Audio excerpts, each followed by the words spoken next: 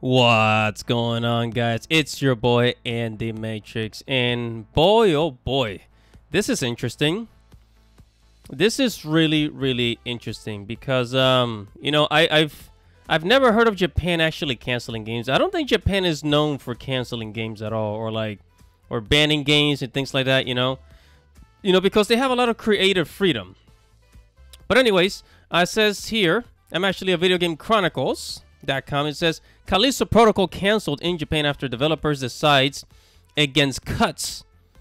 Right, he says we have determined that the game cannot pass the CERO rating in its current state.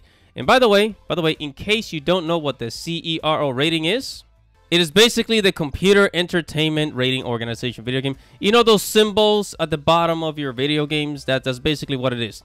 They rate your video games. And so let's go ahead and dive in. But before we get started, make sure to subscribe to the channel. Hit the notification bell for future notifications. Guys, I talk about anime, manga, video games, geek culture, Japanese culture. If you're into any of that stuff, then make sure to subscribe. Now on with the show. Okay, so it says Callisto Protocol has been canceled in Japan after its developers determined it will not be able to get a rating for the game without cuts. Right, so they had to cut out parts of the game because it was too violent. Right, which I think is kind of stupid. It's kind of stupid. But anyways, I'll talk about that later. Let's go ahead and read up on this. It says we have decided to discontinue the Japanese version of the Callisto Protocol. The game official social media account stated on Wednesday, said we have determined that the game cannot pass the CERO rating in its current state, and in changing the content will not provide the experiences that players expect. Absolutely right. Says we would appreciate your understanding in Japan. Says the account concluded by stating that it will provide refunds to those who had pre-ordered the title. At least you're getting your money back. You better get your money back. Shoot. Right, and then this I actually found this very interesting down here. It says it is also important to understand that sometimes Japanese games get two releases, one cut and one gory version. Right, so they get, the uncut version with all the blood, gore, and all that shit, and then the cut version. It says the gory version typically sells better. Oh, gee, I wonder why. It says the problem is that the gory version, which usually carries CERO's restricted Z rating for ages 18 and up, is also censored when compared with the Western releases. What? Bro, what are you talking about, man? I mean, if you thought our stuff is censored, what the Japanese consider censored, it's kind of like silly.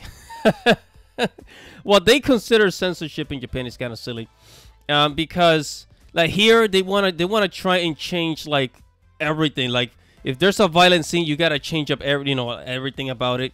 If a girl's titties are too big, you gotta shrink her tits and cover her up. Like we were back in the 1950s and shit, right? And in Japan, the censorship, they censor, but it's not like that. So their censorship is actually, I guess, you would actually enjoy it better than ours. Let's just put it that way. Said, in other words, avoid the Japanese version of such games at all costs. They are always censored. Yeah, right. The American versions are worse. Come on, man. But I think it's absolutely ridiculous to like censor games because of the violence. Because look, these games are made for adults, 18 and over. So if you are unable to handle the gory scenes and stuff, then you should not be playing the game. Right? And it's like, yeah, everything needs to have a rating, but I think the most important thing to do is to make sure that it stays away from kids that are underage. If you're under 18, if you're 18 and under, you should not have access to this game whatsoever. You should not buy a copy. But if you're over 18, then there shouldn't be really any restriction. You should play whatever game you want, no matter what kind of scenes it has. Because it's a video game. It's made for fun. And whether if it's a sex scene or a violent scene, you're an adult. You're supposed to be able to handle these things. If not, don't buy the game. But hey, I'm just an American dude trying to throw some common sense there. Whatever your thoughts are, make sure to comment below. Sure to like this video, subscribe to the channel, hit the notification bell for future notifications. Guys, this is your boy Andy Matrix. Thanks for watching and listening, and Godspeed.